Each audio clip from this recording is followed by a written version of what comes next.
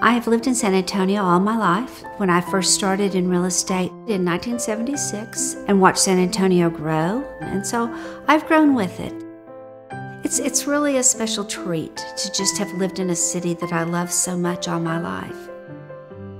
I grew up enjoying Brackenridge Park tremendously, and when my children were little, it just started over again, and they had their birthday parties at Kitty Park, and now my grandchildren, I take them. I was an only child, and so I think that more than anything, my dad just taught me that I could accomplish a lot if I was never afraid.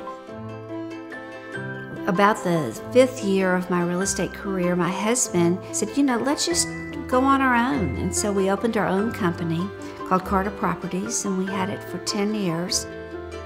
It really became very tough for us to juggle family and owning a business. So we sold our company to Kuper Realty.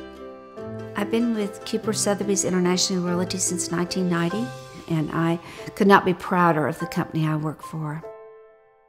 You need to have empathy for people. You need to have control.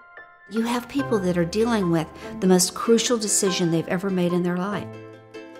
Being able to juggle people's emotions and do business with them as well is a gift.